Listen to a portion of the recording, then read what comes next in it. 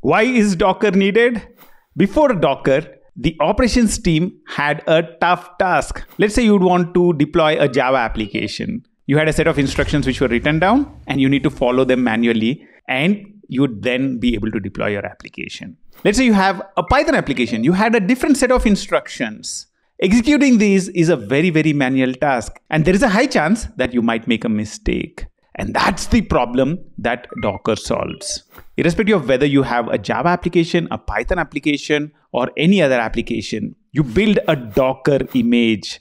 Once you have a Docker image, you can run it the same way, whether it's in your data center or in the cloud as well.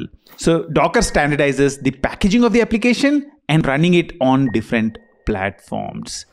Our DevOps roadmap is the fastest way to learn DevOps.